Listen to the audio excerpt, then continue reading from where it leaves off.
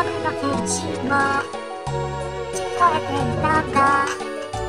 私を呼ぶ声が時を私のそばにいてくれたので、前を向いてまた向いていけるように、夢のステージに立ってたら気づいた。私は思い歌ってるよ。だから川をきっとこの歌が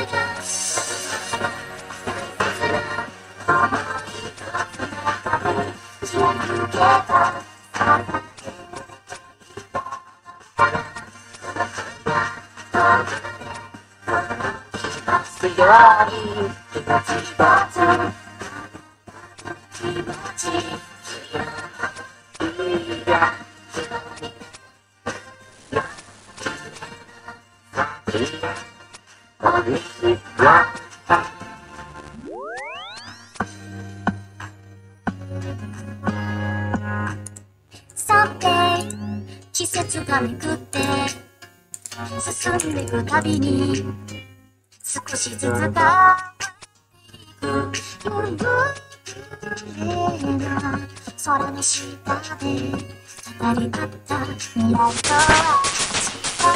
違うけど、確かなものはそれの中に優しいぬくもりを出す。あなたが伝えてるよ、いくつもの大切なものに手を取って積み重ねた日々をこまで僕とあなただけがかけられない光を信じて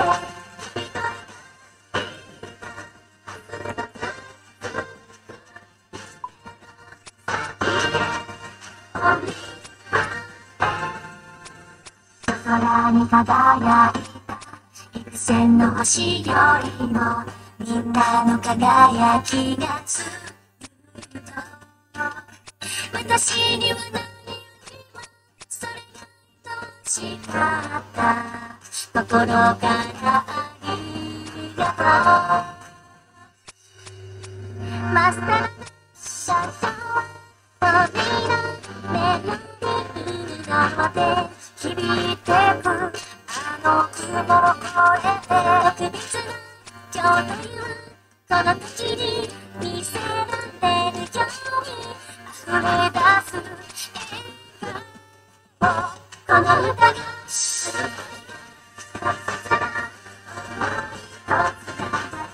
気がつけば支えられていた。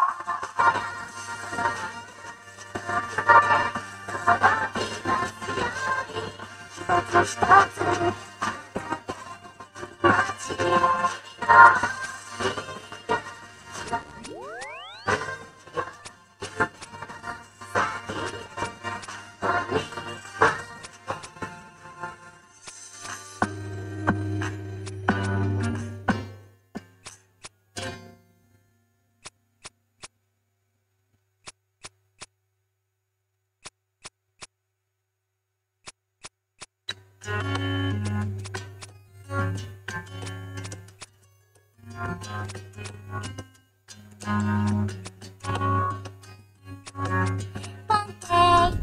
雨が降る日も聞こえていたんだ。私を呼ぶ声がどんな時も私のそばにいてくれたね。前を向いてまた向いていけるように、夢のステージに立ってたら気づいた。私は思い歌ってるよ、あなたの川をこの歌が大切な想いとつながる。気が抜けば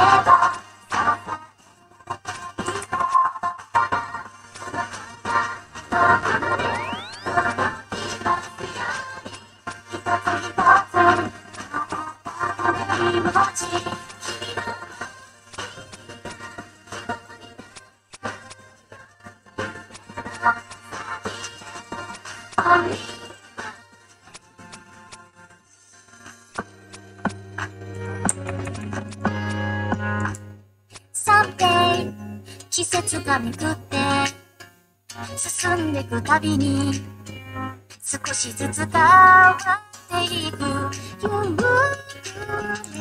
名な空の下で語り合った未来とは違うけど確かなものはそれの中に優しいぬくもりすら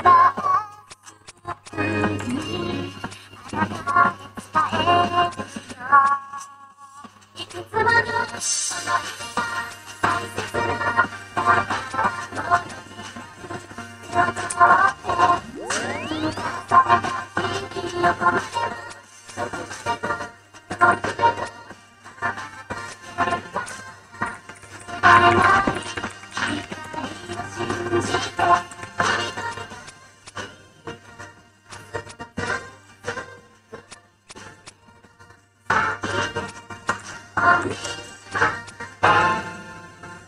空に輝いた幾千の星よりもみんなの輝きがずっと私には何もそれが愛しかった心からありがとう待ってなだよ扉メロディーに乗って響いてくあの雲を越えて特別な今日というこの時に見せられるように溢れ出す笑顔この歌が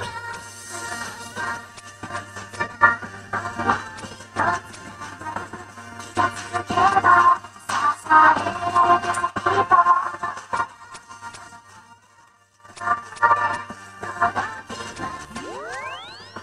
支えてきた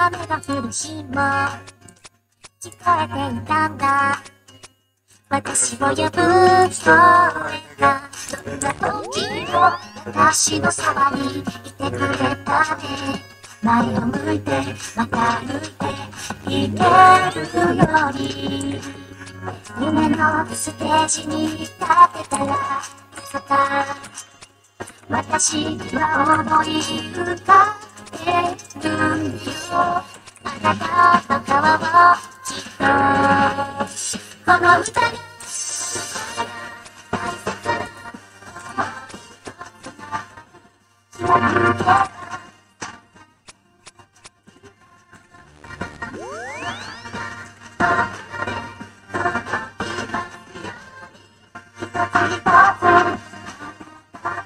いをつ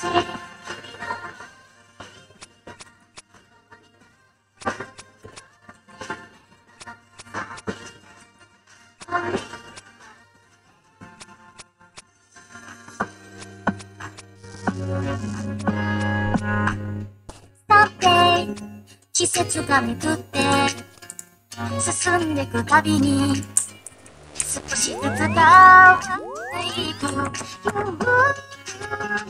有名な空の下で語り合った未来とは違うけど確かなものはそれの中に優しいぬくもりがあなたが伝えるよつまる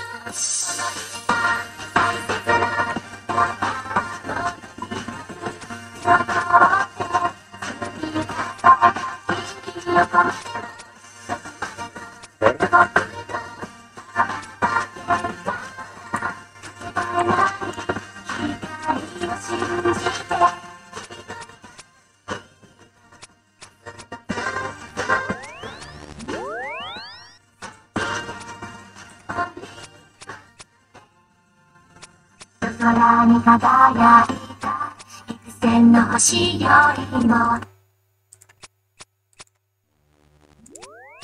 Tu viu o discurso do Marreco? O Fato Cagueta! É, o Fatos Coxinha. O bacharel do golpe baixo! O Boquinha tem enfiado disquete. Gostei, vou anotar essa.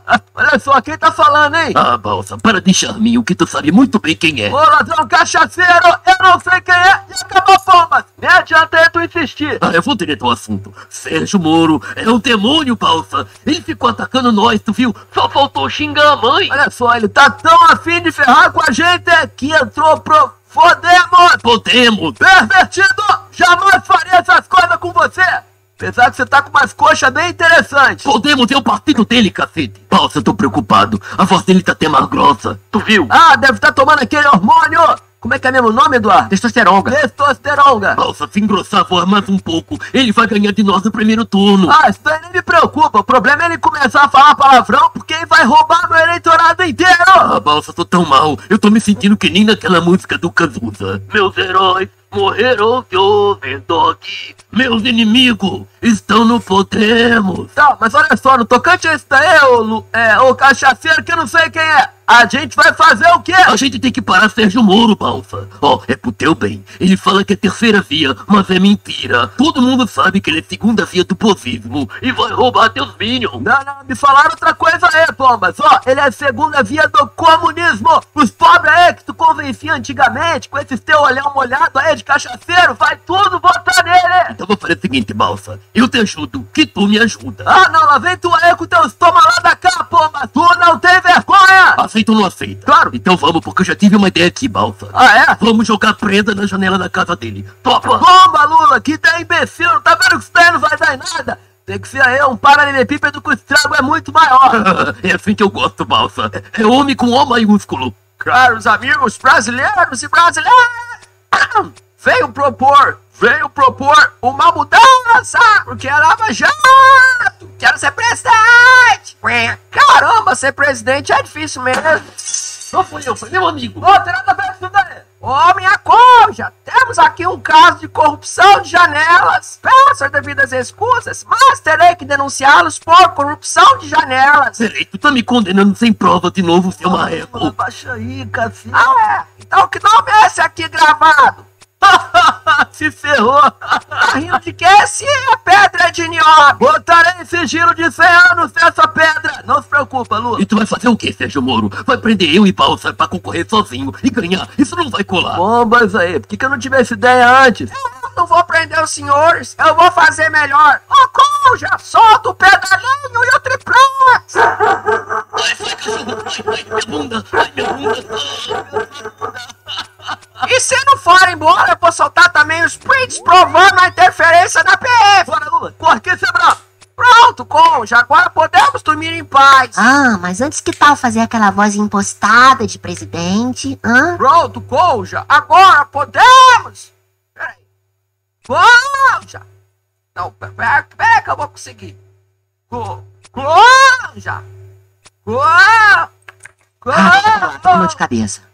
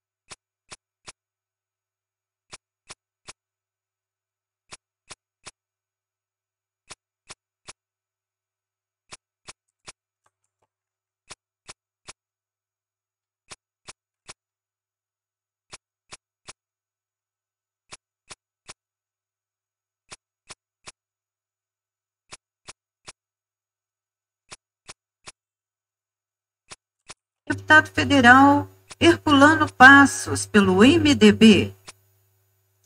Também o deputado federal pelo Partido Novo, Alex Fontaine. Deputado federal Kim Kataguri, do DEM, Joyce Hasselmann, deputada federal.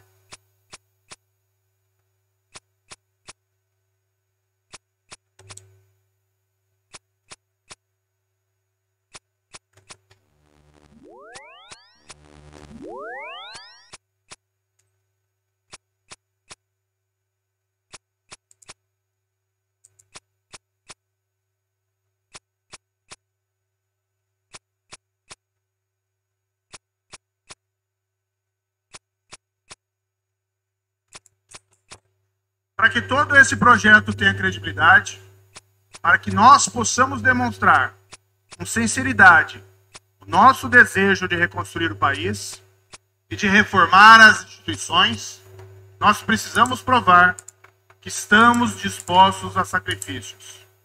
Que a classe dirigente, que a classe política não terá por foco aumentar o seu poder,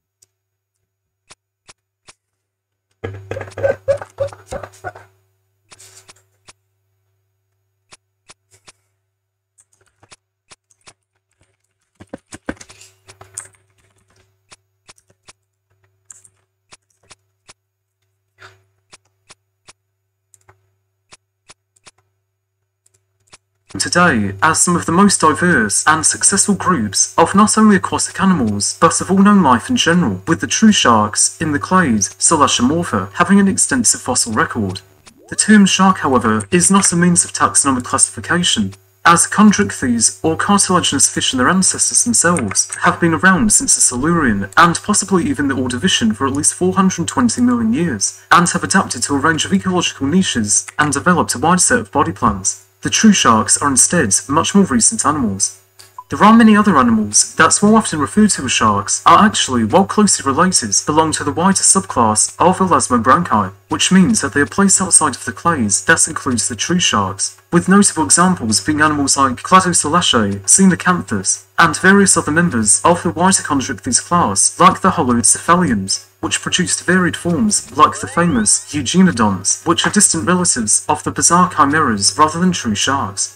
One of these groups is the extinct order known as the Tenacanthiforms, which are notable for possessing ornamented fin spines and clazodont multicusped dentition, with members of this group potentially surviving into the early Cretaceous.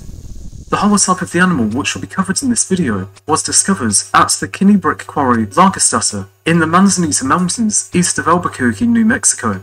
This site dates to late Pennsylvanian or late Carboniferous from around 307 to 303.7 million years ago, being more specifically dated to the Castamovian, the third stage in this time period, corresponding to the Masurian in North American geochronology and the Stephanian in Western European geochronology.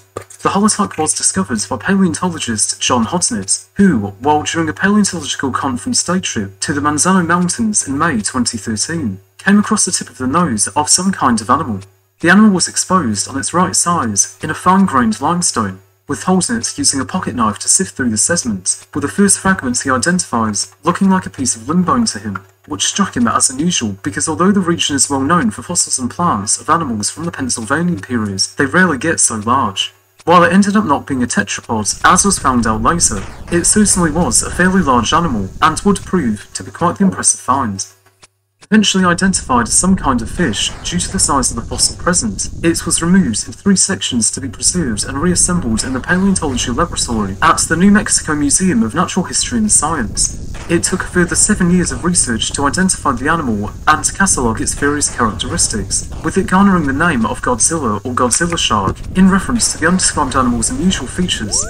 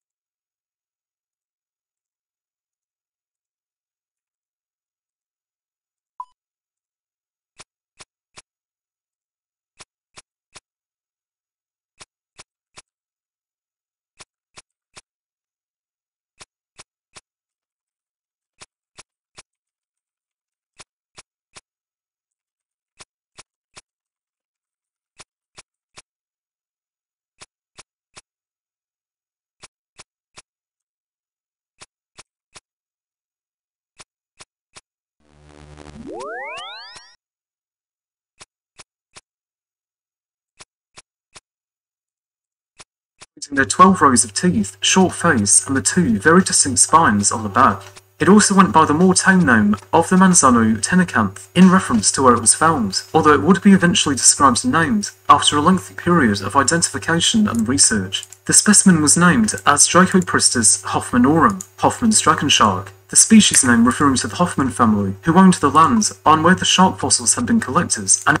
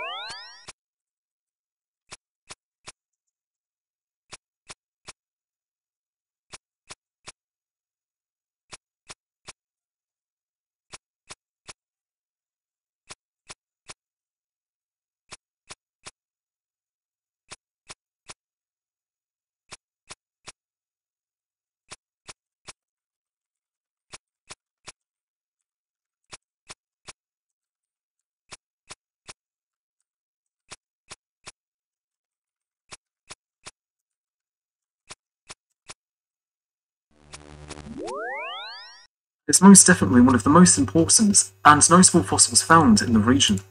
The skeleton was exceptionally well preserved, the reasons as to why will be discussed later, with the specimen itself being 6.7 feet long, or just over 2 meters, medium size for the group overall, with it being approximately 85 to 90+% complete, revealing quite a lot about how they would have appeared in life.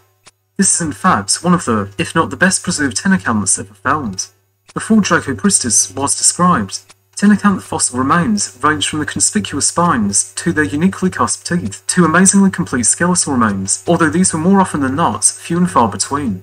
The specimen of Dracopristis preserves the body, pectoral, pelvic, caudal, anal, and both dorsal fins, as well as their integuments in the form of their dermal denticles and soft tissue, all in complete articulation. Their dermal denticles are of the typical tenocanth morphology, with at least 4 types being identified. Type 1 and 2 are noted to be rectangular, thin walls and recurved with triangular ridges, which were collected from regions behind the cranium, and becoming broader dorsoventrally near the tail, with the Type 2 denticles having the ridges slightly thicker and raised. Type 3 denticles have numerous bulbous cups, and are much thicker than Type 1 and 2. Type 4 denticles are round, with ridges radiating from the central region, with these two only being collected from the cranium, likely for reinforcement. The tooth cusps are also distinct from those of all other tenocanths in their proportionally shorter height and broad triangular shape. A juvenile tooth fragment, which has also been described, also shows a relatively short cusp height, although it does differ from the adult dentition in having rounded cusps, quite different from the tall cusps that are evident in other related animals. Their jaws also differ in being proportionally deep, robust, and anteroposteriorly shorter than seen in other tenocanths, which as a whole differ from true sharks in that tenocanth jaws are proportionally larger and less flexible, with their shorter and wider teeth being more useful in grasping and crushing prey rather than for piercing. The specimen is also so well preserved that it is actually possible to identify the animal's sex, as with the whole body being intact, no clasp or cartilages were found to be present, meaning that this particular individual was a female. Dracopristis is so complete that even its habits and habitat preferences can be assumed based on their morphology. They possess large pectoral fins, and alongside the lower lobe of the caudal fin, which sticks straight out, inferences about their niche can also be understood. This morphology is most often attributed to extant sharks that tend to be slow-cruising pelagic and or benthic sharks, which utilise this fin type for accelerating or manoeuvring. Such caudal fins are seen in angel sharks, which utilise ambush strategies for hunting prey, with this seemingly marking the first known benthic specialised tenocanth. Dracopristis may therefore have been a coastal estuary specialist, similar in regards to some Euryhaline elasmobranchs, such as the bull sharks or common sawfish, with their body form also being craniocaudally elongated and dorsoventrally narrow. The environment of the Kinnibrick Quarry was unique in that it represents and preserves an area of bays and lagoons with plenty of terrestrial influence, with the locality representing an estuarine lagoon deposition with brackish shallow waters. The area was formed through a structurally controlled embayed shoreline, which led to tidal amplification, with Seddon Bay's coastline protecting the environment from storm wave influence. The Bay Head's delta near the region also supplies nutrients to the embayment, which would have resulted in brackish conditions forming, which at certain depths would have created anoxic bottom water conditions through restricted circulation and poor mixing. These conditions meant that even if animals like Dracopristis, animals with their cartilaginous skeletons rarely preserve well, fell down to these layers once they had died, they would not be scavenged due to the anoxic zone keeping said animals out, and would therefore be buried by fine-grained silt over time, with little damage done to the body, as has been the case with Dracopristis and other such fauna and flora. There were also other animals Dracopristis shared its environment with, which came in a wide range of sizes, with evidence of large elasmobranch tenocanths like the ubiquitous and long-lived Glycomanius, currently only known by their teeth being present, although it's been suggested that there would have been occasional marine visitors rather than residents. The size of the teeth indicates that this genus was the larger of the two tenocanth taxa, being estimated at about 3 to 4 meters in length based on said tooth dimensions. Tenocanths are overall though a rarer component of the chondrichthyine assemblage in the area, with other animals including a small hybridont, a xenocanth, a patelodont, and a holocephalon, with them being outnumbered considerably by the much smaller acanthodes and actinopterygians, or ray-finned bony fish, which would have been the main prey for the larger tenocanths. There's also another notable animal that was more than likely an occasional visitor to the area, but is notable nonetheless, that's being individuals of the Eugeniodont campiloprion, a very early cousin of the famous Helicoprion, which could have reached sizes of 5 to even 10 meters. As such, this is where the notable and arguably most distinctive feature of Dracopristis could have been utilised, that being their large dorsal fin spines. Other tenacants also possess said spines in front of their dorsal fins, although the ones in Dracopristis were proportionally incredibly large, and could very well have been used as a deterrent to larger predators, with said spines being 57 centimeters long, approximately 27% of the total body length, with them being 5.3 centimeters wide and being distally recurved. Overall, the completeness of the Dracopristis holotype allows for said specimen to be used to potentially determine the missing data of other, more incomplete tenacants around the world, which could go a long way in understanding more about these peculiar animals. All in all, I thank you for watching this video on these animals, and that you may have learned something new. If you would like to see more from this channel, be sure to subscribe if you haven't already. And with that, I'll see you next time, whenever that may be. Choque.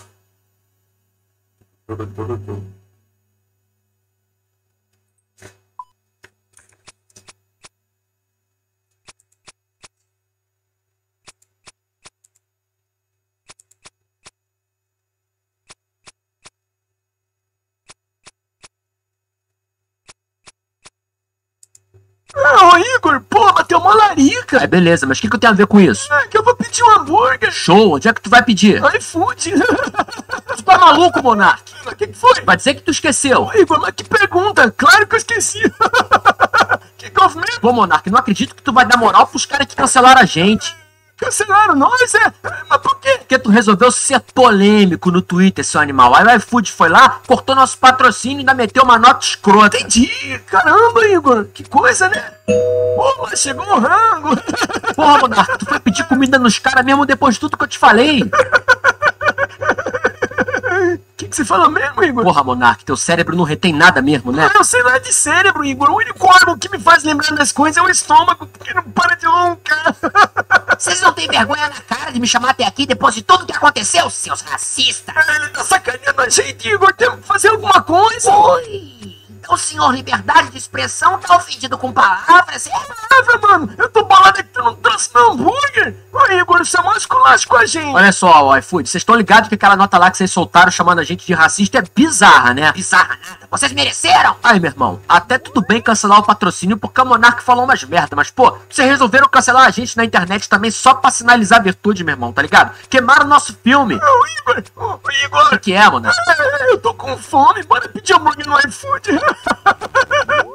Eu sinto muito, mas a gente precisava fazer aquela nota porque estamos lutando por uma sociedade justa e igualitária. Ai, meu irmão, tô ligado na igualdade. Todos os entregadores igualmente mal E pagos. outra coisa, teu amigo aí é responsável por terem hackeado nosso aplicativo com mensagens de ódio. Ai, meu irmão, o único responsável por isso aí são os caras lá do teu TI que não usaram o firewall. A gente não tem nada a ver com isso. Seu iPhone acabei de me lembrar de tudo. Pô, finalmente, hein? Eu acho engraçado que se fosse Felipe Neto, você não faria uma coisa dessa. Pô, Monark. Você jamais atrasaria o colante dele. Porra, Monark. Esse podcast é criminoso, vocês deveriam perder todos os patrocínios. Olha só, acabei de me ligar numa coisa aqui agora, ô seu iFood. O quê? Acho que vocês estão fazendo isso com a gente por puro preconceito. Preconceito? É isso mesmo, só porque eu sou meio moreninho, tá ligado? Que foi? Queimaram meu lanche, Ah, meu irmão, isso daí é o seguinte, tá ligado? Eu sou meio moreninho, aí vocês já estão de preconceito pra cima do nosso podcast, só porque vocês não aceitam o sucesso do maluco não caucasiano do subúrbio do Rio de Janeiro falando gíria de periferia, que cresceu na vida, meu irmão, e conversa com as maiores autoridades do bagulho inteiro. Vocês querem o quê? Que um cara da perifa que nem eu perca tudo pra poder trabalhar entregando o rango de vocês? É só pra isso que a gente serve, meu irmão?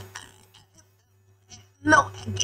Quero agora então que tu me explique essa parada aí pra internet inteira ouvir. Bora aí, tô esperando. Não é isso. Desculpa, é que... Não. Igor, me vinguei. Cancelei o iFood. Tava demorando demais. Porra, Monark.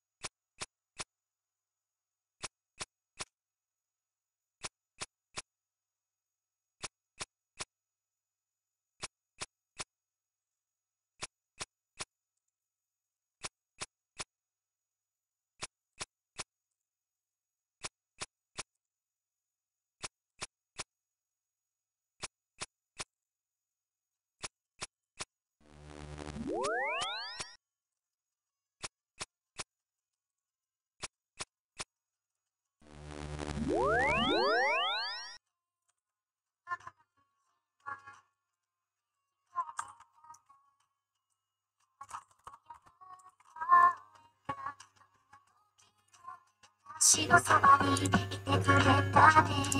前を向いてまた向いていけるように、夢のステージに立てたらいつか私は思い浮かべるよ。あなたの顔を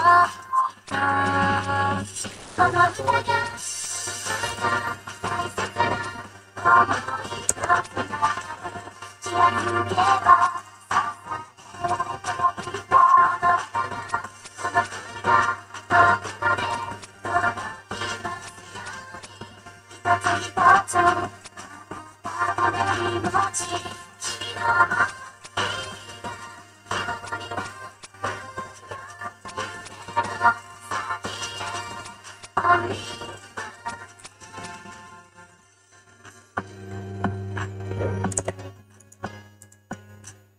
さて季節がめくって進んでいくたびに少しずつ変わっていく夕暮れが空の下で語り合った未来とは違うけど、確かなものはそれの中に優しいぬくもりが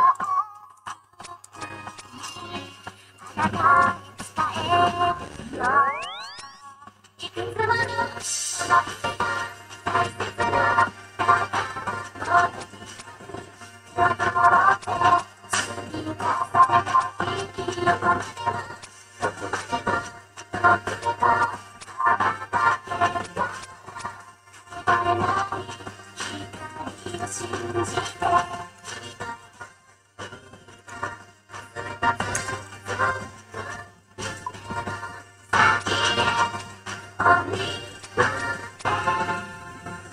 空に輝いた幾千の星よりもみんなの輝きがずっと私には何もそれが愛しかった心からありがとう。まっさらな瞳の目になって響いてくあの雲を越えて特別な今日というこの時に見せられるように溢れ出すこの歌が雨が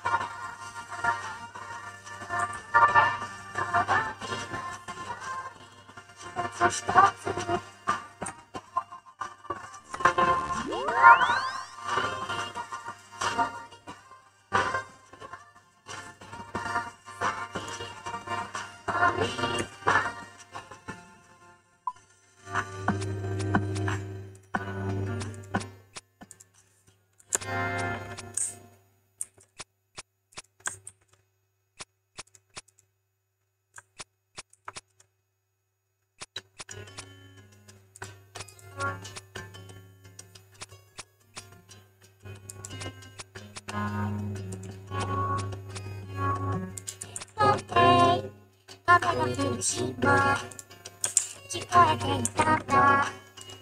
私を呼ぶ声がどんな時も私のそばにいてくれたね。前を向いてまた向いていけるように夢のステージに立てたらいつか私は思い浮かべるよ。あなたの顔をこの歌が大切な思いをつながる気が抜けば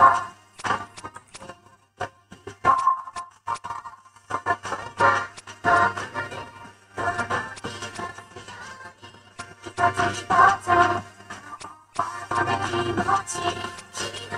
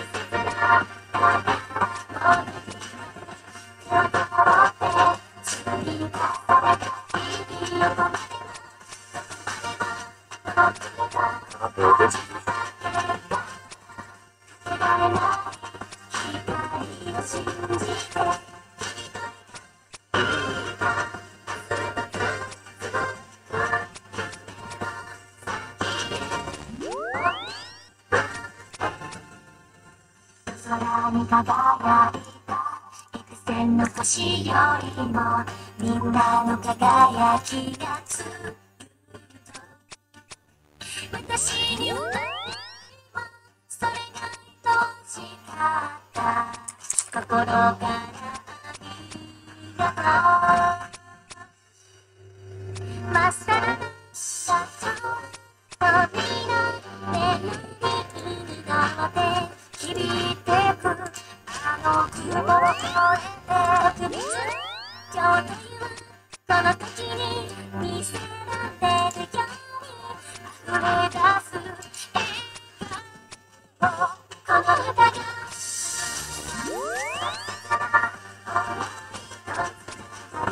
気がつけば支えていた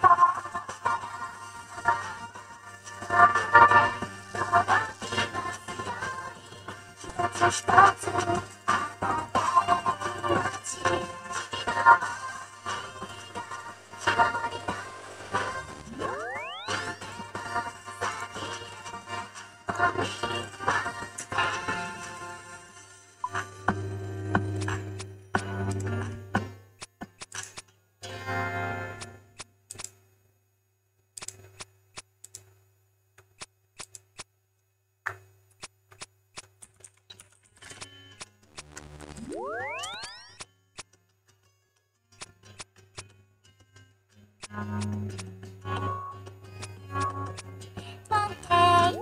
風が降る日も聞こえていたんだ私を呼ぶ声がどんな時も私のそばにいてくれたね前を向いてまた向いていけるように夢のステージに立てたらいつか私は思い浮かべるよあなたの顔を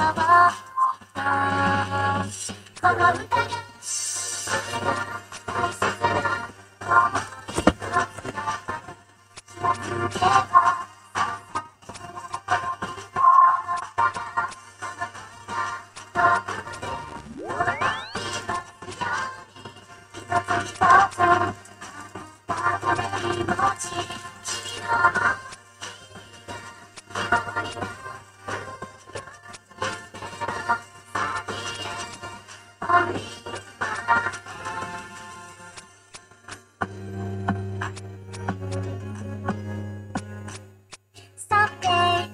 季節がめくって進んでいくたびに少しずつ変わっていく夢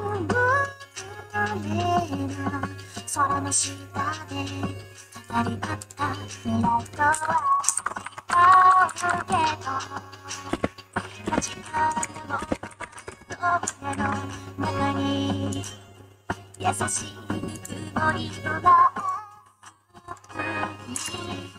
あなたへ伝えいくつもの大切な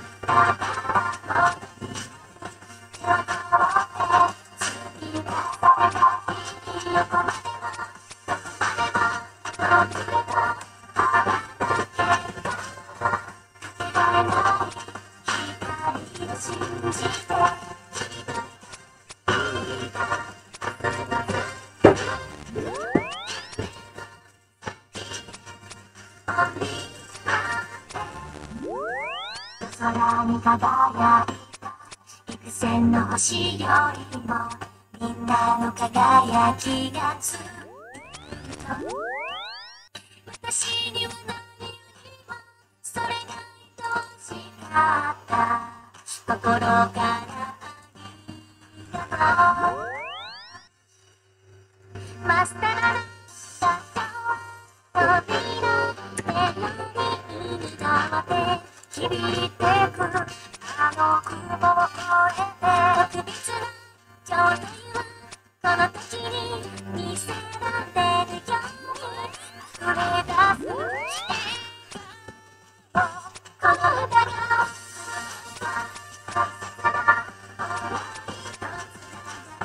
気がつけば支える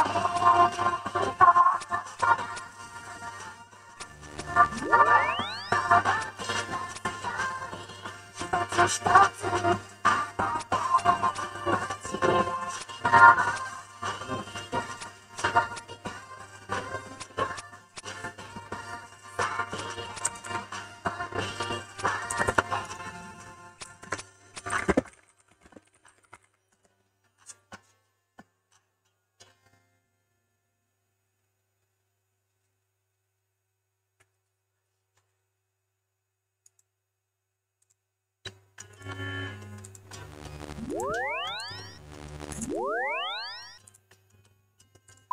雨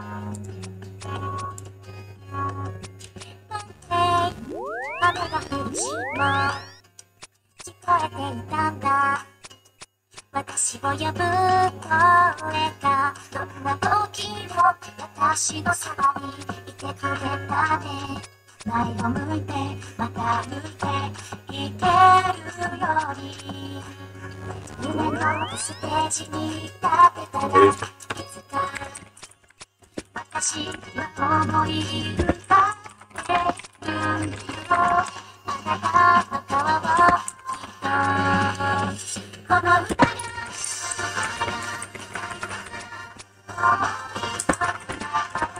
気がつけば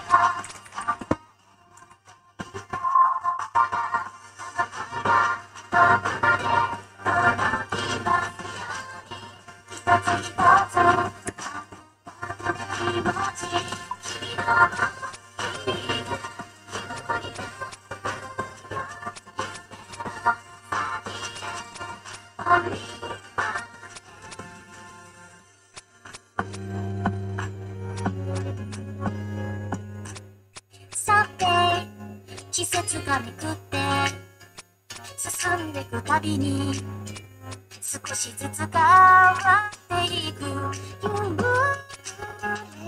が空の下で語り合った未来とは違うけど確かなものはそ胸の中に優しい森とだあなたへ伝えてよいくつもの大切な手を取って積み重ねた日々を込め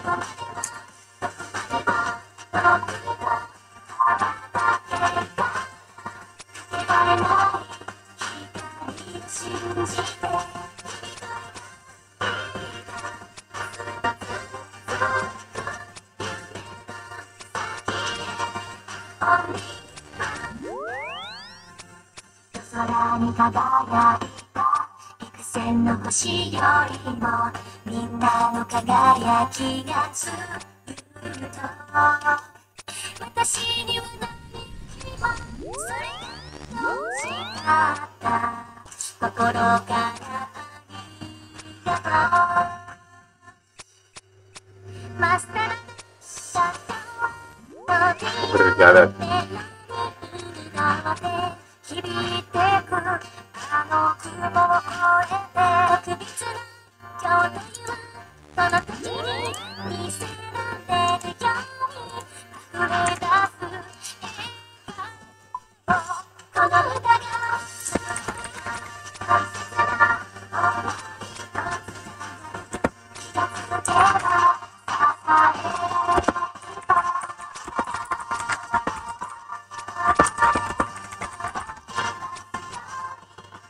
支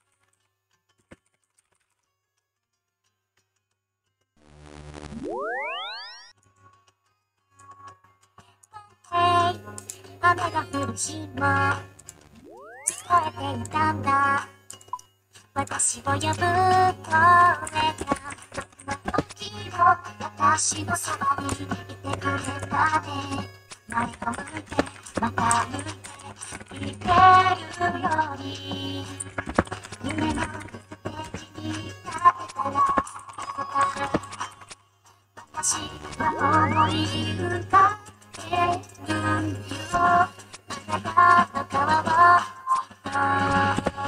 この歌が大切な想い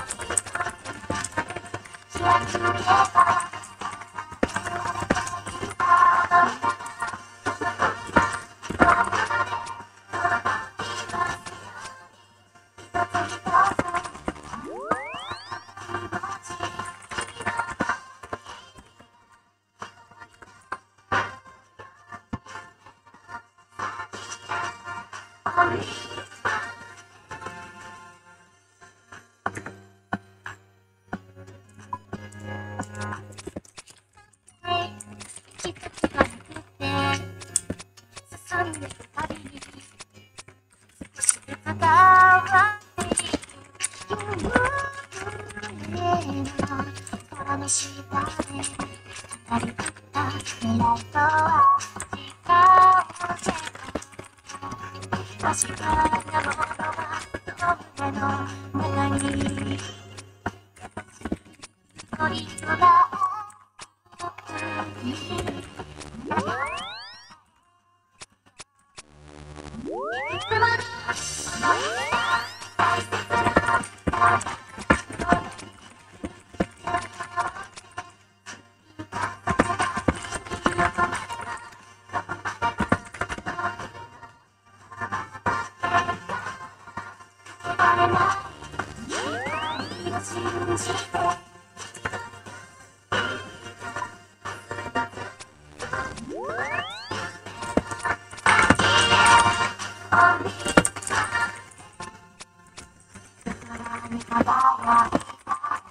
天の星よりもみんなの輝きが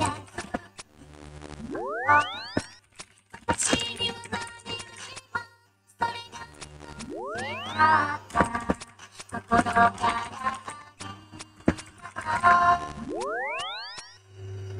マスタラだった鳥の目のに響いてくあの雲を越えて特別な今日というその時に見せられるように溢れ出す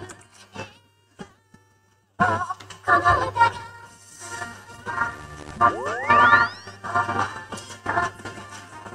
気がつけば支え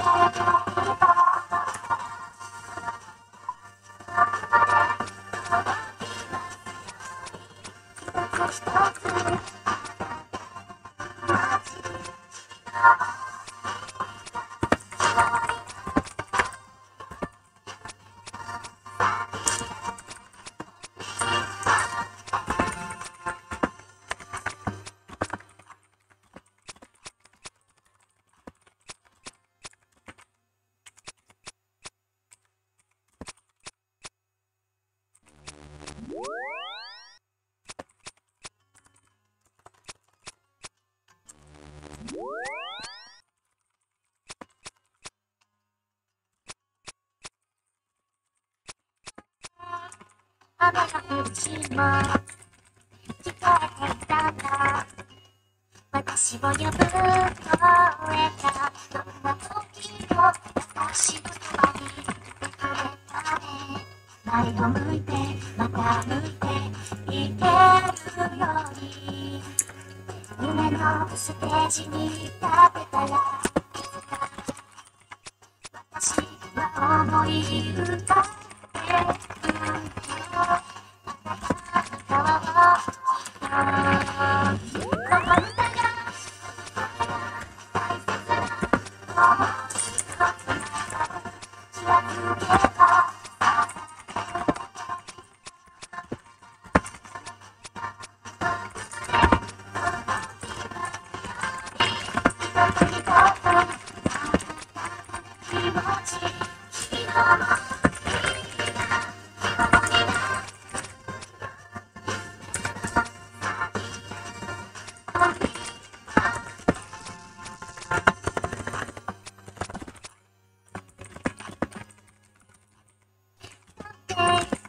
季節がめくって運命がに少しずつ変わっていく夢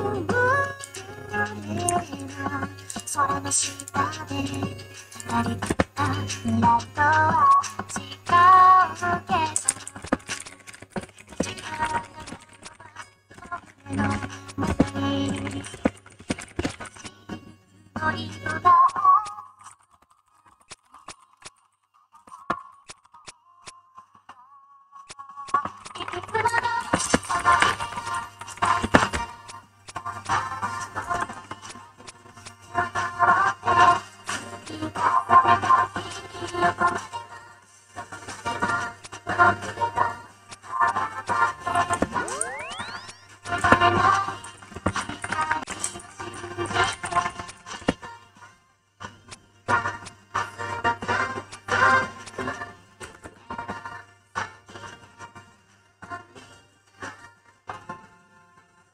空に輝いた一線の星よりもみんなの輝きがずっと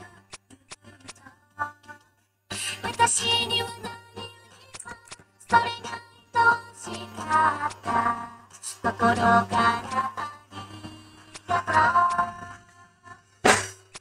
とうまっさらした旅の目の上で響いてくあの雲を越えて不吉な情念この月に見せられるように溢れ出す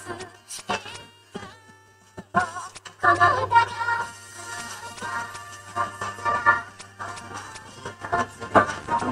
気がつけば支えるの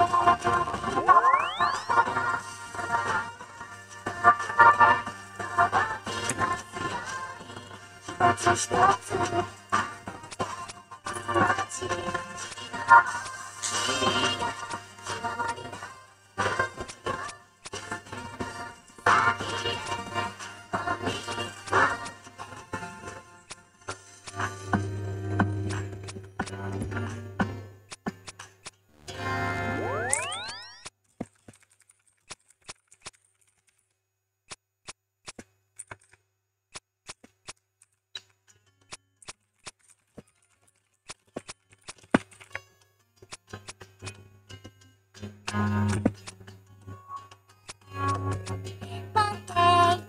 雨が降る日も聞こえていたんだ。私を呼ぶ声がどんな時も私のそばにいてくれたね。前を向いてまた向いていけるように夢のステージに立てたらいつか私は思い出すよ。あなたの顔をこの歌が大切な思いとつながる気が抜けば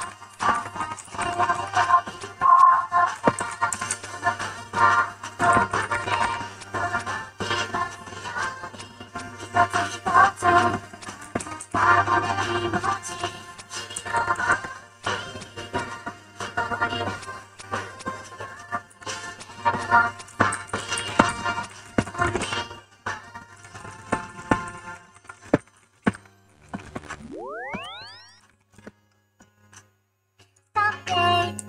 季節がめくって進んでくたびに少しずつ変わっていく夢の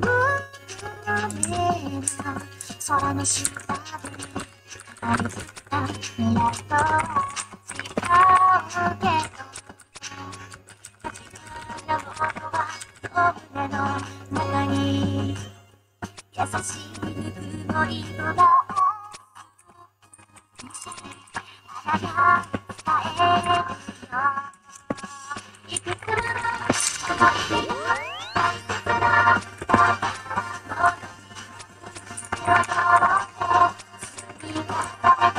に手を取って積み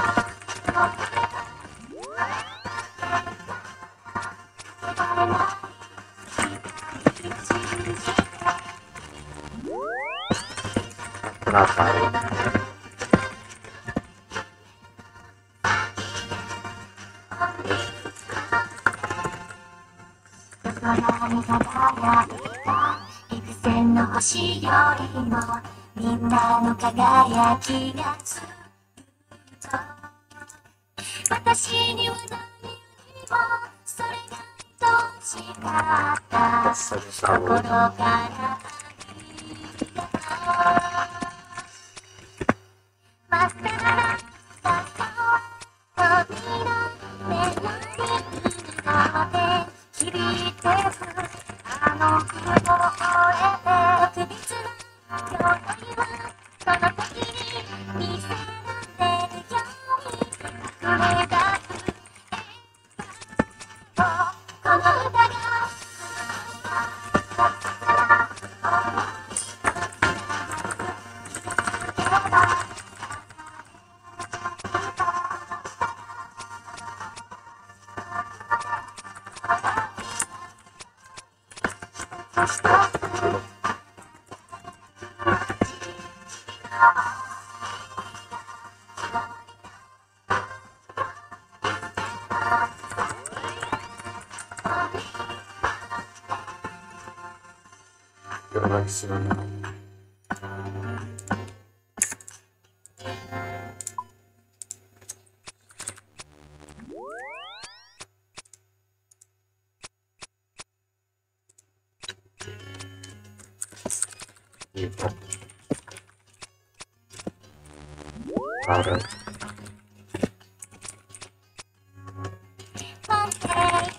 雨が降る日も聞こえていたんだ私を呼ぶ声が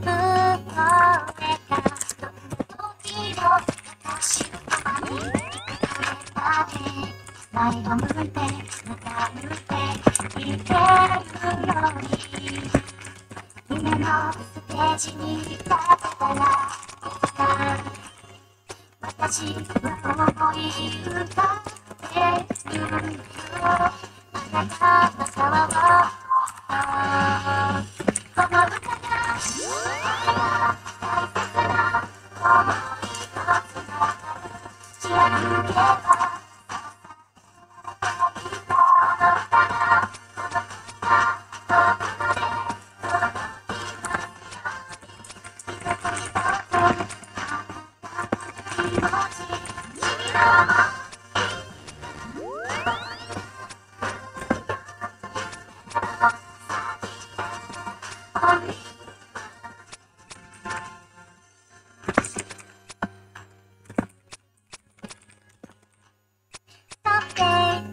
季節がめくって進んでくたびに少しずつ変わっていく夢の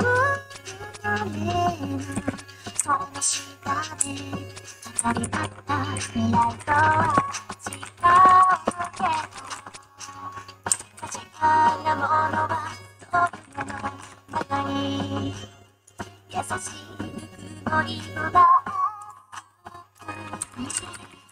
あなたが伝えるよいくつもの思い出が大切なものに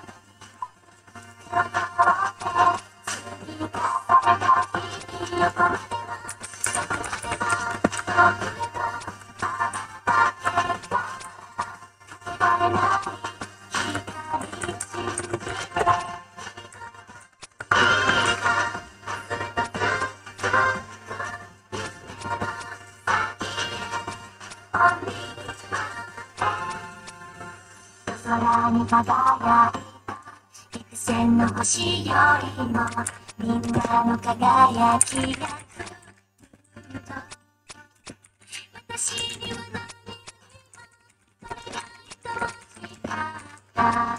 心から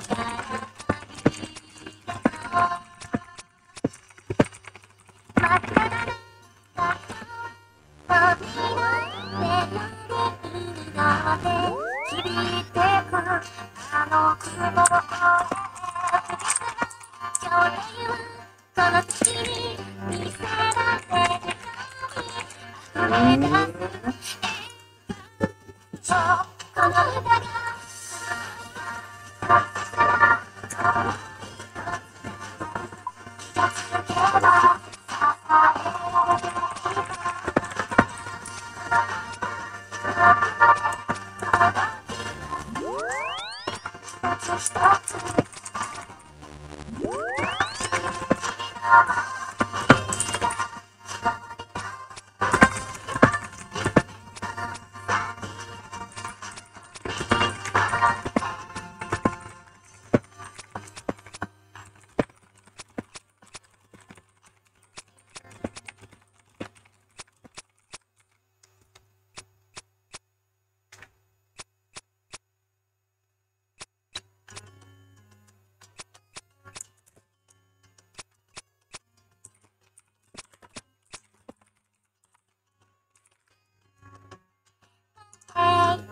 雨が降る日も聞こえていたんだ私を呼ぶ声がどんな時も私のそばにいてくれたね前を向いてまた歩いていけるように夢の上に立てたよ私は思い浮かべるよあなたの顔をこの歌が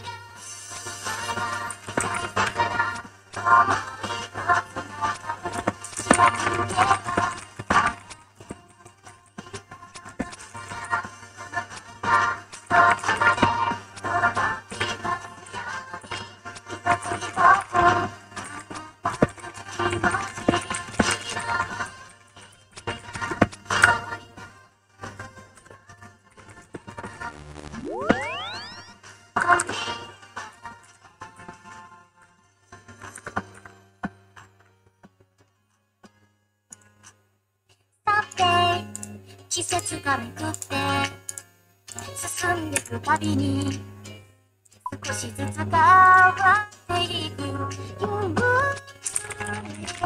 な空の下で二人だった未来とは違うけど確かなものはそうなんだ風に優しいぬくもりとだ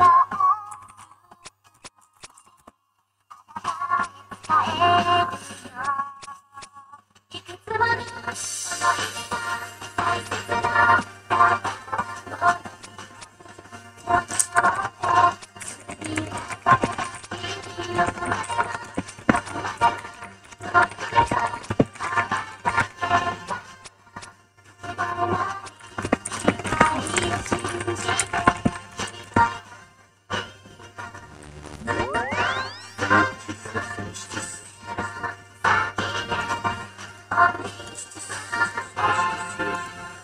空に輝いた幾千の星よりもみんなの輝きがつくと私には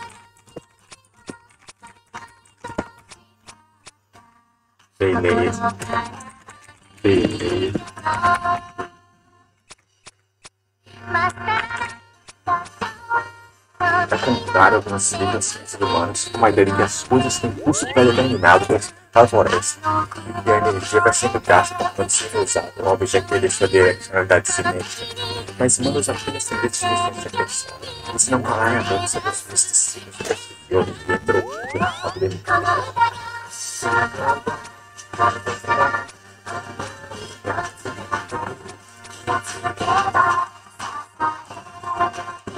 Apesar de ser algo de ciência.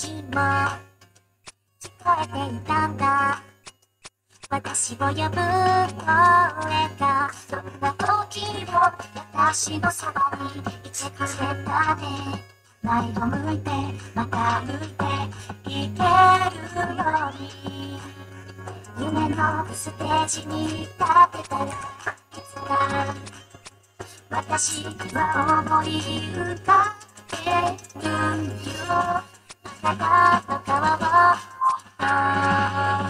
この歌が大切な想いをつなぐ気が抜けば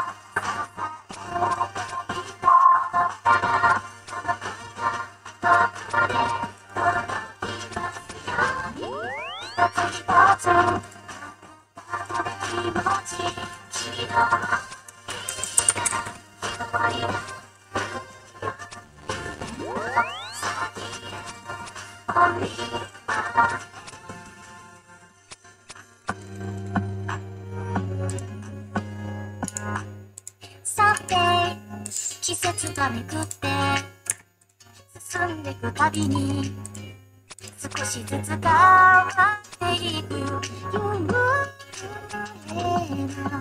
空の下で語り合った未来とは違うけど確かなものはそれの中に優しくすくもりとがあなたが伝えてよいくつもの想いが大切なものを手を取って積み重ねた日々をこまでどこまでもそうくればあなただけがかけられない光を信じて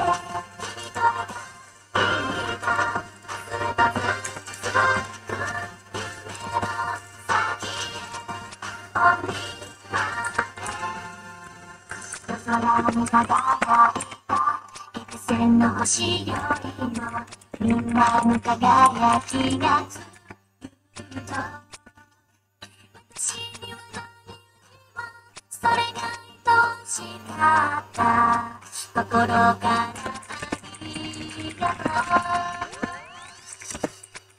また扉眠る君の手響いてくあの雲を越えて特別な今日というこの旅に見せられるように溢れ出す笑顔この歌が気がつけば支えていた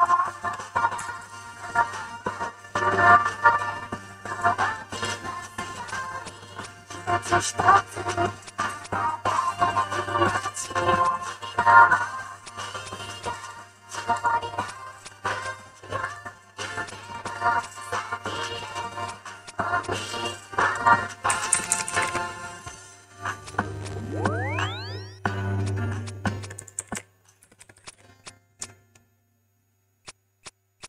O loop.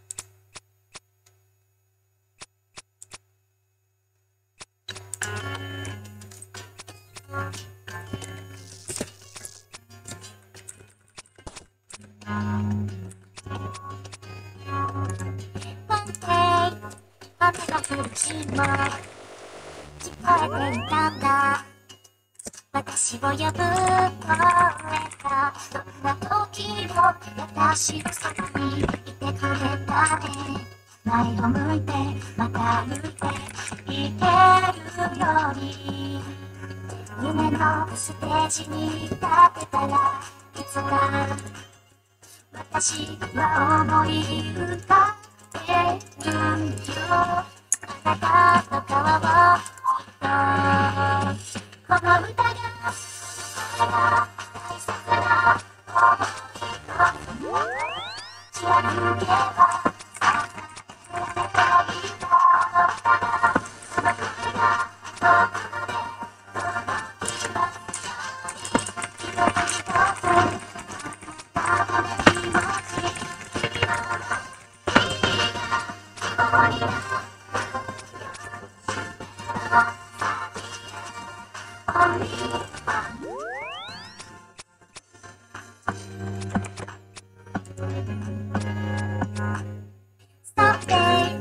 季節がめくって進んでいくたびに少しずつ変わっていく運命な空の下で語り合った未来と違うけど確かなものはそれの中に優しいぬくもりとがあなたが伝えいくつもの大切な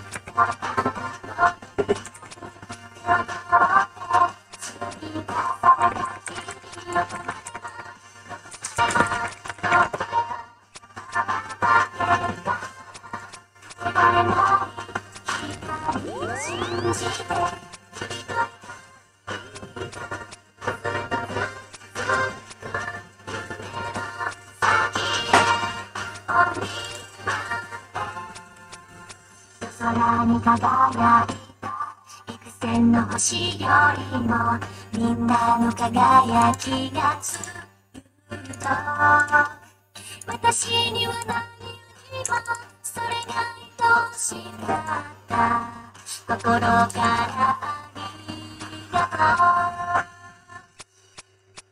うマスターだったのになメロディーので響いてくあの雲を越えて特別な兄弟はこの時に見せられるように溢れ出すこの歌が気がつけば支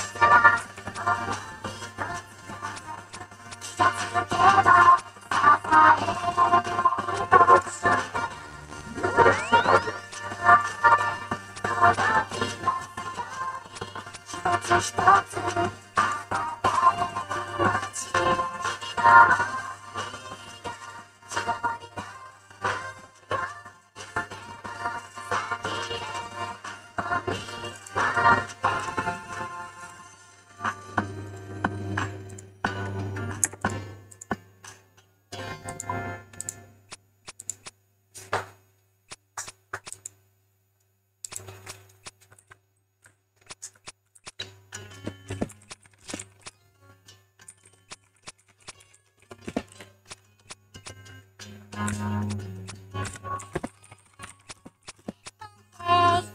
雨が降る日も聞こえていたんだ私を呼ぶ声がどんな時も私のそばにいてくれたね前を向いてまた向いていけるように夢のステージに立てたら気づか私は思い浮かべるよあなたの顔をこの歌が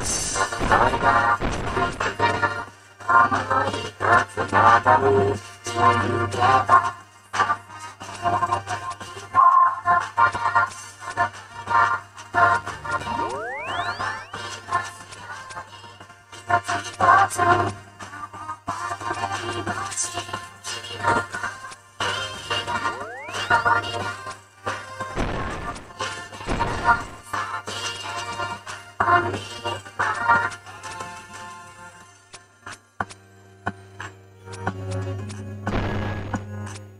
さて季節がめくって進んでくたびに少しずつ変わっていく夢な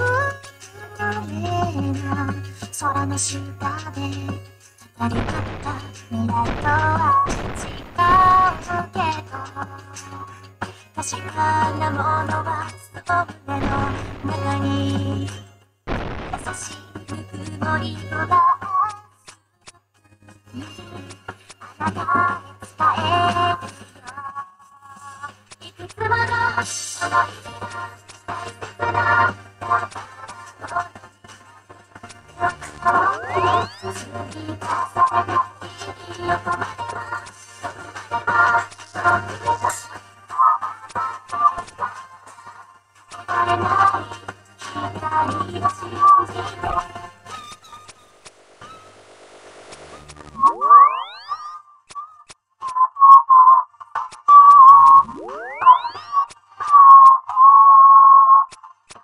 に輝いた幾千の星よりもみんなの輝きがずっと私には何よりもそれが愛しかった心からありがとうまっさらだった扉メロディーがで響いてくあの雲を越えて特別な今日というこの時に見せられるように溢れ出すこの歌が気がつけば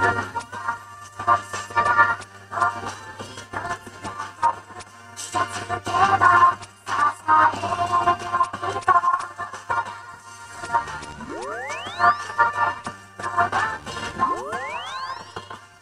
一つ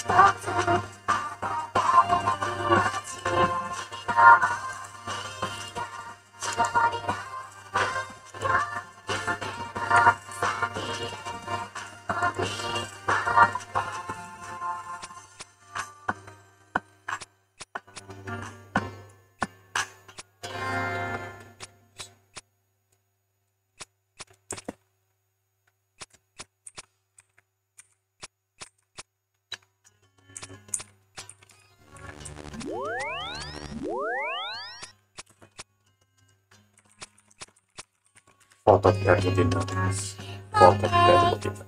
雨が降る日も聞こえていたんだ私を呼ぶ声がどんな時も私のそばにいてくれたね前を向いてまた向いていけるように夢のステージに立てたらいつか私は思い浮かべるよこの歌が大切な想いをつなぐ気が抜けば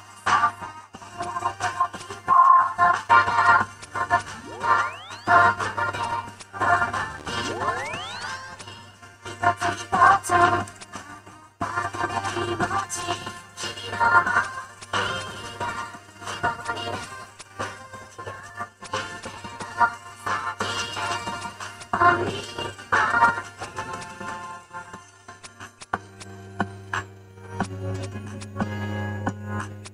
さて季節がめくって進んでくたびに少しずつ変わっていく夢な空の下で語り合った未来とは違ううけど確かなものはそれの中に優しいぬくもりとがあなたが伝えてよいくつものその日が大切な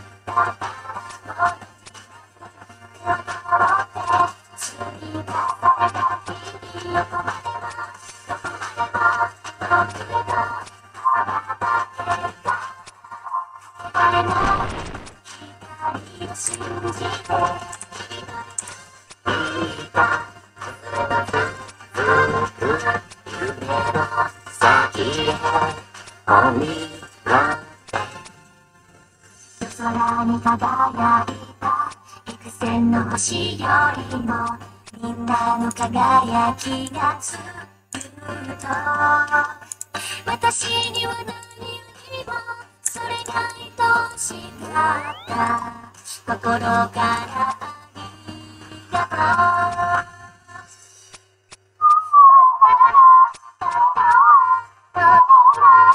がとう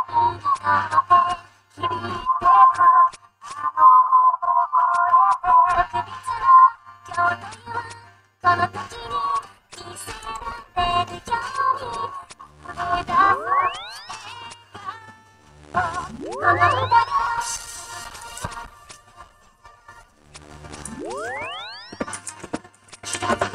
が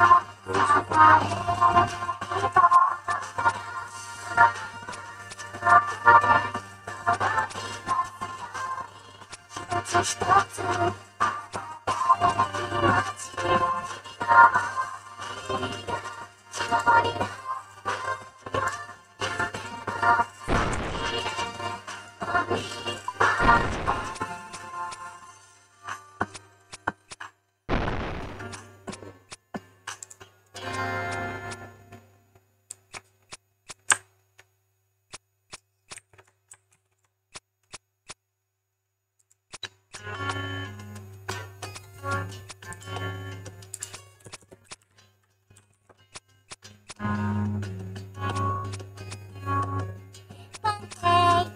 雨が降る日も聞こえていたんだ私を呼ぶ声がどんな時も私のそばにいてくれたね前を向いてまた歩いていけるように夢のステージに立てたらいつか私は思い浮かべるよあなたの顔をこの歌が大切な思いとつながる気が抜けば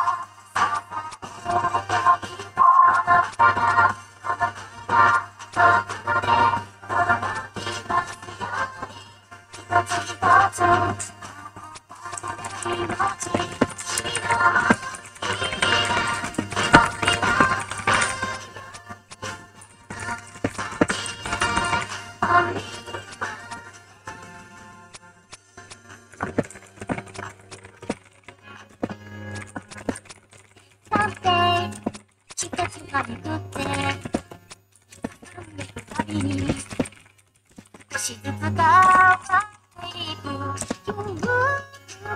夢がその下で語り合った未来とは違うけど確かなものはそれの中にの色があなたを伝え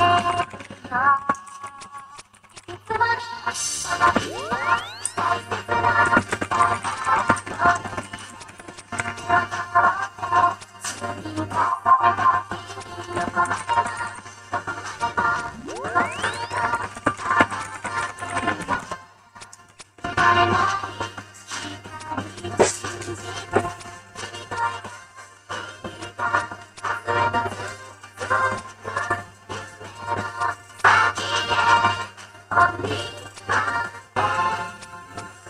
空に輝いた幾線の星よりもみんなの輝きが強いと私には何よりもそれが愛しかった心から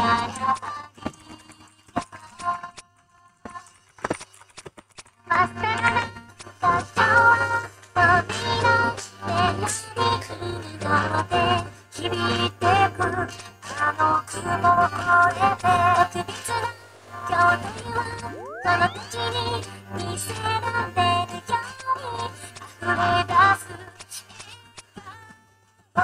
この歌が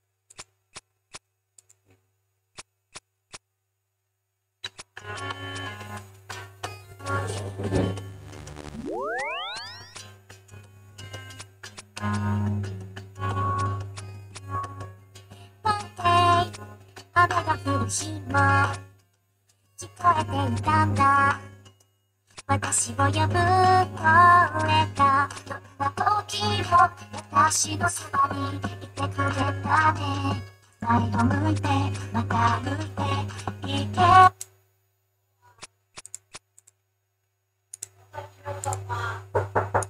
Só sabe fazer a bagunça e não quer ajeitar depois, não é?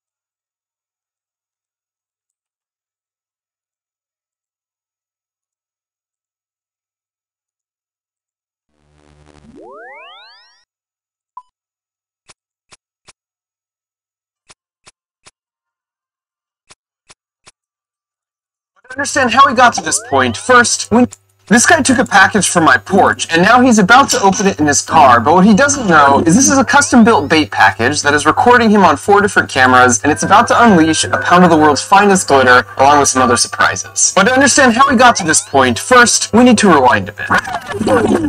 About 7 months ago, I noticed a package being reported as delivered, but it never arrived, so when I checked our security cameras, I noticed this lovely couple out for a stroll.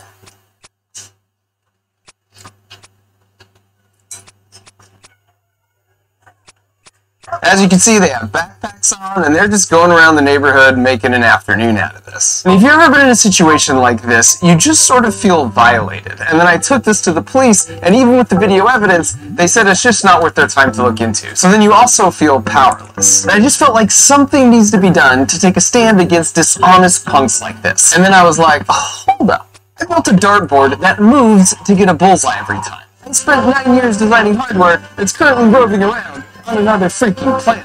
If anyone was going to make a revenge bait package and over-engineer the crap out of it, it was going to be me. So I started with a sketch and some CAD, and then I hit up my buddy Sean, who is really good with this type of small electronic stuff, and we got to work. Ultimately, when they opened the package, I just wanted to celebrate their choice of profession with a cloud of glitter. Because, I mean, who doesn't love glitter? That's easy. I could just do that passively with like a spring when it opens. But I also wanted to record their reaction, and that's what makes the engineering here an order of magnitude more difficult. Because if you think about it, this thing has to sit on a porch all day and it can't be plugged in. And you have no idea when someone will come and pick this up. So it's not like you can just hit record on the camera and then put it in the box, because you're going to run out of battery and storage space. On top of that, I need some way to recover this footage in case I never get the bait package back. So after 6 months and lots of design iterations and so much testing, here's where we landed.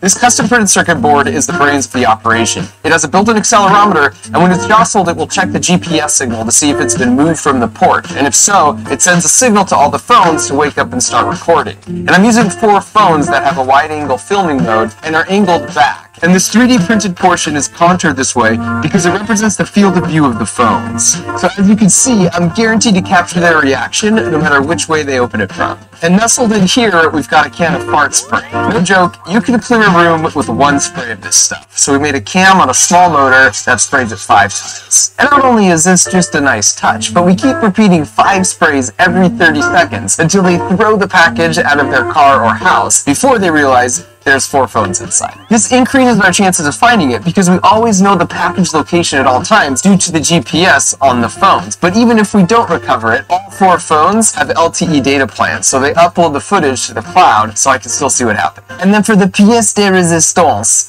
we have a cup here on top that spins from a motor underneath. So once you load in a butt ton of the world's finest glitter, the motor spins really fast and the centrifugal force fires it evenly in all directions. Then we got holes in the side of the lid and covered them with one-way film, so 2 of the cameras could see them as they walked away. And then finally, to make it look like an actual delivered package, we added some shrink wrap and a delivery label, which is perhaps my favorite part of the whole thing. Because if the thief wasn't in such a hurry, they'd see that the package is actually coming from my childhood hero and inspiration for this project, Kevin McAllister.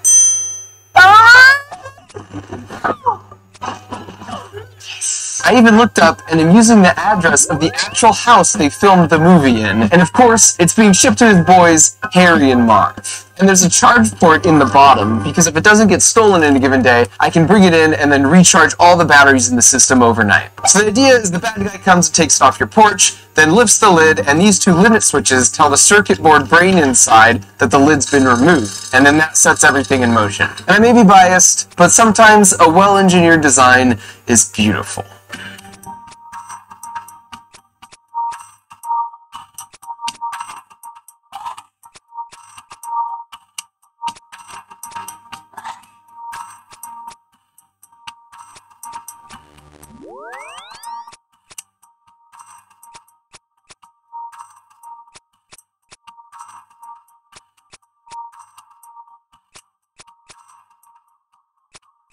Because the phones have GPS, we created a virtual geofence around my house, so I get a notification when the package has been moved off the property. So I put it out on the porch, and now all that was left to do was wait. Okay, so I was at work, and I got a notification that the geofence we set up had been tripped. So then I checked the cameras, and sure enough, the package is gone. So I checked the GPS and sort of tracked it, and it appears they're in a car because they seem to leave my house pretty quickly, but it seems to have stopped in a parking garage, which is where I'm headed to now. And if you're new here, this isn't a prank channel, so I am completely out of my comfort zone. And there she is. Oh.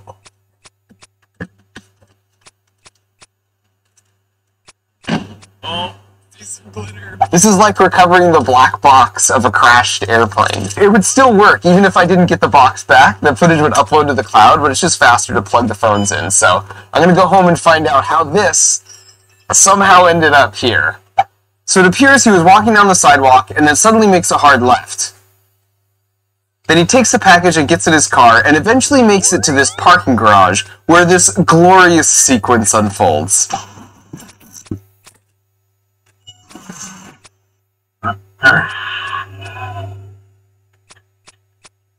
No way!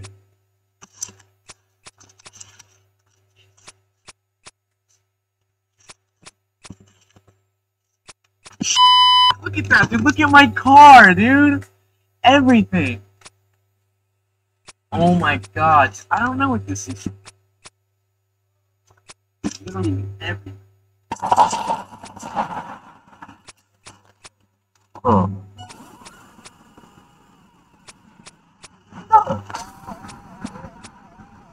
What the f***? Come on. Let this out. That's Leo.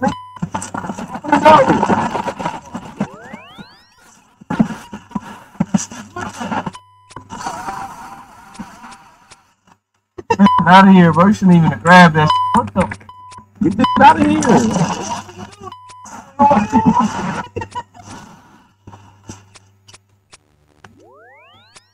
You on yourself. Take this stuff out of here. For real. Woo! Take that.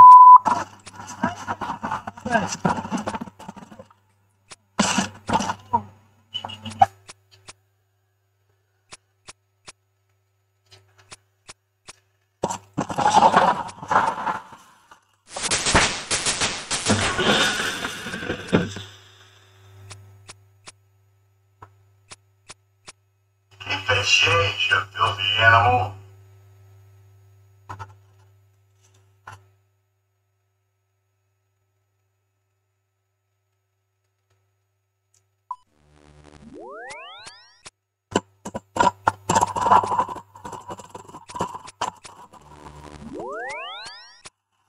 So the moral of the story is, just don't take other people's stuff. Not only is it not cool, but on the plus side, you'll never find yourself in this situation. Or perhaps even worse, this one.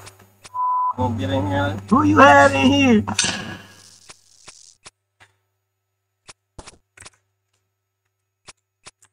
About a year ago, I read about this powder you could add to super muddy water like this, and then you stir it up, and 5 minutes later, the mud has separated from the pure, clean, drinkable water. And as a man of science, I see this, and it feels like nothing short of magic. I only make 12 videos a year, so I am really picky about what topics I will cover. And even though I usually just focus on using science and engineering to make totally ridiculous things, at least once a year, I try to make the case that these same science and engineering principles are also being used to actually change the world for the better. For example, last year I met with Manu Prakash from Stanford, who was disappointed to realize that a typical microscope and centrifuge to diagnose malaria costs tens of thousands of dollars and needs to be plugged in. So he invented a paper microscope and a paper centrifuge that costs 68 cents, they can diagnose malaria and require no electricity. So today we're going to find out how this was invented, how the heck it works, and how it's being used to help people all around the world. But first, to demonstrate this isn't some kind of smoke and mirrors trick, I located the nastiest water I could find near my house and met up with some intrepid field scientists. Today I'm joined by my friends Cole, Caden, Rainey, and Max. I promised them they could be in a video, but I didn't tell them which one or what we'd be doing. And here's the deal, guys. We need to go into that pond that's all gross and nasty and fill it up with muddy water. Can you do that? Think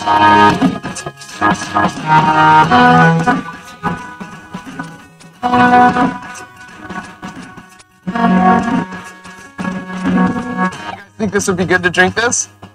What do you guys give me if I take a sip of this? $20. 20 bucks? Okay. We're not going to do anything to this one, but I'm going to do something to this one so then we can compare the two, okay? So I'm going to take a little bit of this powder. I'm going to put it in here. You guys see this? And then we're going to take turns shaking it for like 5 minutes, okay?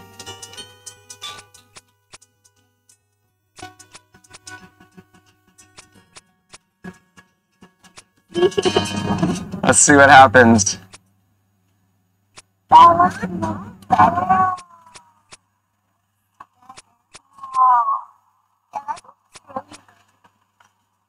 That looks like Okay, I'm gonna put my thumb at the water level so you know I'm not tricking you guys, okay?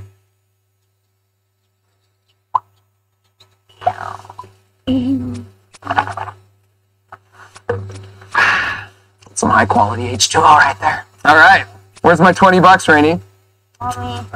Chances are, if you're watching this video, you have essentially an endless supply of clean water at the pull of a lever. And because this is so easy, we tend to forget just how critical water is for us. You can live 3 weeks without food, but only a few days without water. And it's not just us. From plants to ants to bacteria, anything that is biological and living needs water to survive. It sounds crazy, but there are no exceptions to this rule. Because of this, when NASA is looking for evidence of life outside our planet, we first start by looking for evidence of water. Given all that, it's a total bummer that nearly 1 billion people around the world don't have access to clean drinking water. Today, drinking contaminated water causes more deaths than HIV, AIDS, and malaria combined. And so that's why the powder in this packet is a really big deal.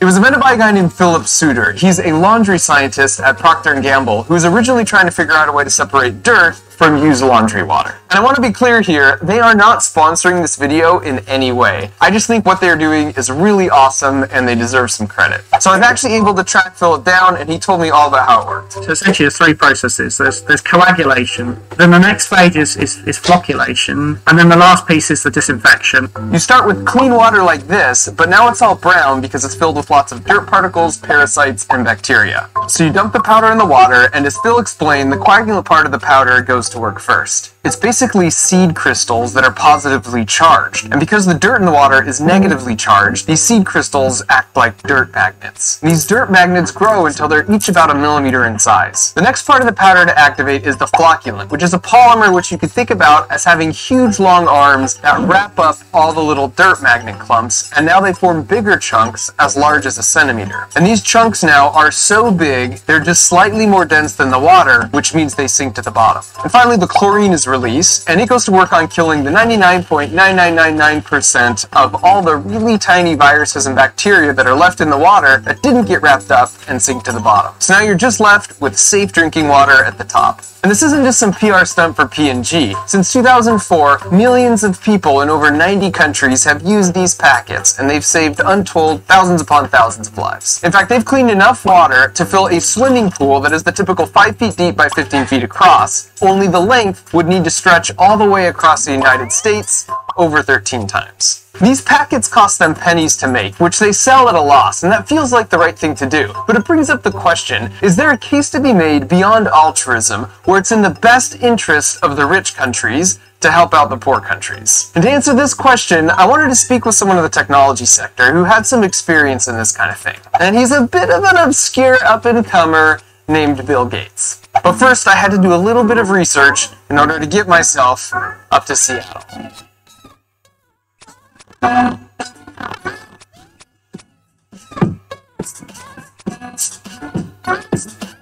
When I arrived, they told me I was free to make myself at home while I waited for him to show up, so I did what any rational person would do given the circumstances. I made the richest man on planet Earth some pizza rolls. Hi. Oh, good to meet you. Yeah, thanks for doing this. They gave me free reign of your kitchen, and as a token of hospitality, I whipped up a batch of pizza rolls. Oh, wow. I'll try it. It's not what I normally eat. It's pretty hot, but They're kind of like lava in the middle. This is okay, right? A little bit cardboard. what do you got here? This is a plan B, because I wasn't expecting you to actually eat one of those. Okay. Dick's Burgers. Love Dick's. I know you love, The Seattle phenomenon. Truth be told, I actually knew this after seeing a picture of him on Reddit. He's standing in line by himself to buy one of their hamburgers for less than $2. Hate to disappoint you.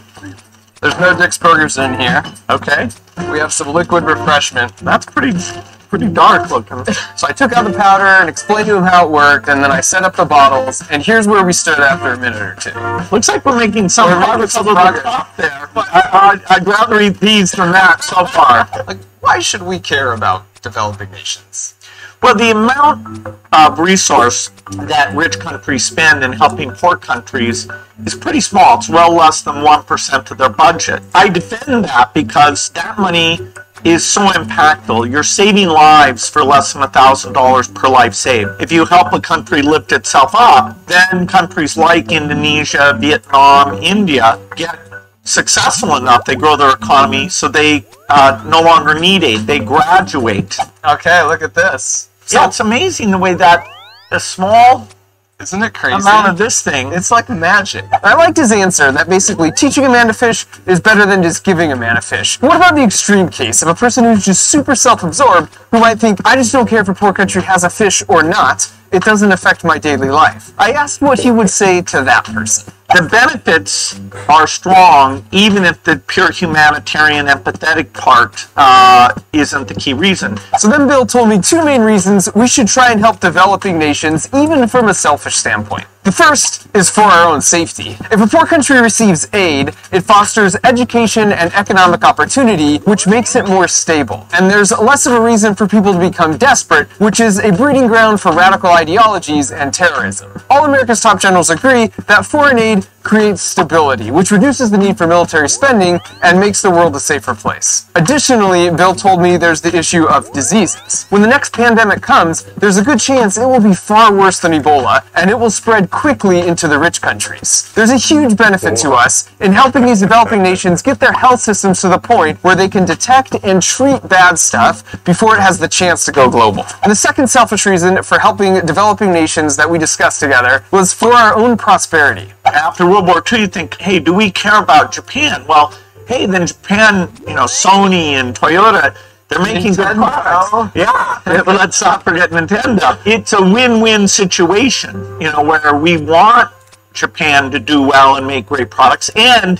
they're buying Boeing jets, Microsoft software, and so having these Hypothetically. hopefully, the idea that other countries doing well, it's not a zero-sum thing where, okay, if they do well, that means that it's bad for us. Basically, we needed to get the Japanese back to a point where their brains could benefit the world again as quickly as possible. Otherwise, it's a waste of human capital, and the world never knows Super Mario Brothers. Which raises an interesting point. If you ask people who is the most intelligent person to ever live, you get various answers like these. Einstein. Albert Einstein. Einstein. Did I tell you to say that? But the fact is, with 100 billion people to have ever lived on planet Earth, it's a statistical certainty that Albert Einstein wasn't the most intelligent human. It was some random person you've never heard of, probably born a long time ago, who spent most of their daily energy just trying to survive. And that's why these packets are a huge deal. When you have nearly 1 billion people spending their time just trying to find clean water every day, that's a huge waste of untapped brain power. Now, these packets and other aid efforts like them allow parents to stay healthy and give them time to provide for their families, which gives their kids the opportunity to get educated, which in turn creates more opportunities for the following generation. And so eventually, over time, the entire world starts reaping the benefit from the contribution of this previously untapped human capital. And in this way, some massive breakthrough in solar technology, or maybe the cure to cancer or HIV, might come from a poor country who is just a developing nation today. And I find that to be incredibly inspiring and a worthy goal. I get to learn a lot. I'm going to be working on these diseases the rest of my life. Bill Gates, living legend, eater of pizza rolls. Yeah, not bad. That was fantastic. Thanks so much, Bill. Now we drink.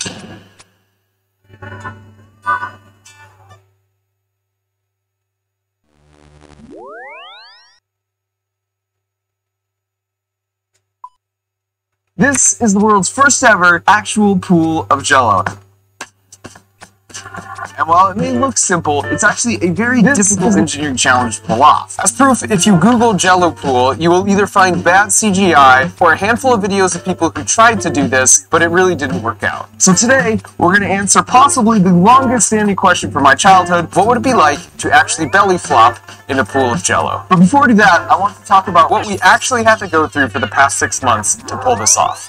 The idea of a Jello pool has been on my bucket list for over 4 years. In fact, when Kevin from the Backyard Scientists and I made the 25 million Orbeez pool, our first idea was to do a pool of Jello. But it's really hard, because if you've ever made Jello, you might recall you first have to boil water, then mix in the powder, and then you have to refrigerate it for it to actually get firm. And that's easy enough to do for a small dish, but how do you boil and then refrigerate an entire pool? This seemed like a very worthy engineering challenge. So last year at Thanksgiving, my brother and I came up with a plan, and then in the middle of winter, we started digging a hole in his backyard. Then over the course of 2 months, we set up a bunch of small-scale experiments because we needed to answer questions like how much gelatin powder does it actually take to get to the ideal firmness, and how hot and then cold does the mixture actually need to get for the Jello chemical reaction to take place so it will actually get firm. From our experiments, we learned that Jello always got firm as long as the mixture got hotter than 160 degrees Fahrenheit. So we decided we could scale this up by using 6 55-gallon drums